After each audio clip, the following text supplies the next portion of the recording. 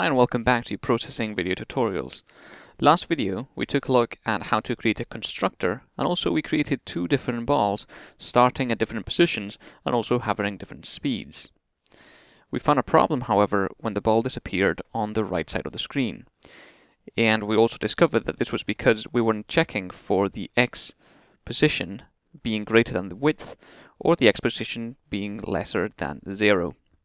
So what we're going to do here is for this ball 2,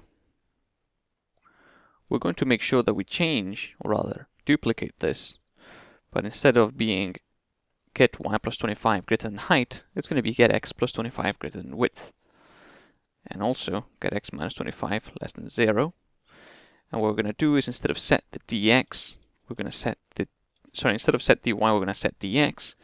Instead of get dy, we're going to get dx. And what this is going to do is if the x position plus 25 is greater than the width, meaning the ball has arrived at the right side of the screen, it's going to reverse the speed in the x plane.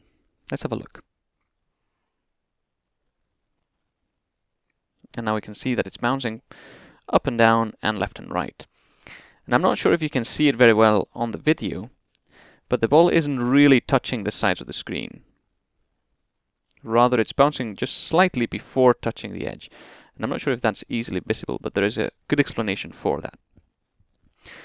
Originally, we hard-coded the 25s here because this is the radius of the ball that we originally had. The ball was 50 units in diameter. The ball 2, however, is only 25 units in diameter, which means the radius is only 12.5.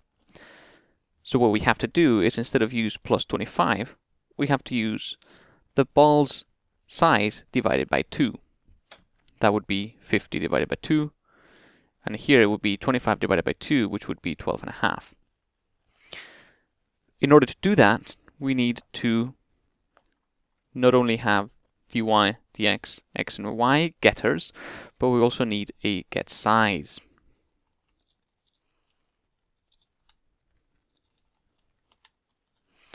And then we've got it. And now coming back here, we can do ball.getSize divided by 2. And the same for here. And we're not going to see any difference there. But we're going to do the same thing down here. And now we shall see the ball bouncing on the very edge. And I'm not sure, once again, if you can tell from the video, but the ball is indeed bouncing on the edge, as opposed to slightly before it. And in order to have the same for both balls, we're going to copy this bouncing left and right, and do the same for the first ball. Even though this ball is not bouncing left and right now, it could do it in the future, so we want to have this there just in case. And there we have it. So that's how we can make both the balls bounce on both directions simultaneously when necessary.